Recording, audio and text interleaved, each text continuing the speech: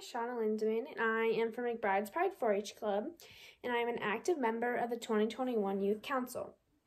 I've been in 4-H for 8 years, plus a couple more before that in Clover Kids.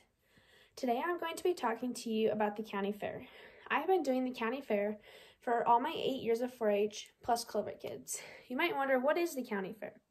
At the county fair, you are able to showcase your projects like photography, nutrition, sewing, etc., your livestock animals, and even get entered into contests when you're older.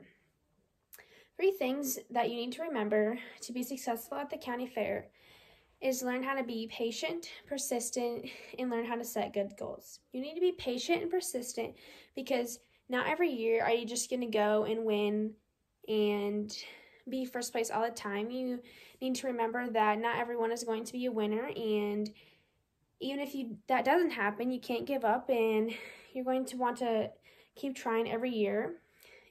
This is also how you will learn and grow as a person, and it's taught me many, many things, and I'm grateful for that.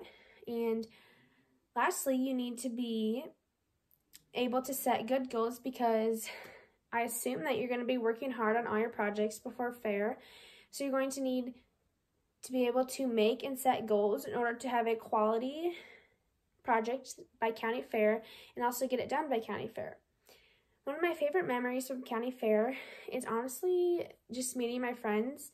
I have had some of my friends for 8 years that I've been in 4-H, and to this day I still talk to them and communicate with them because honestly, fair friends are the best friends.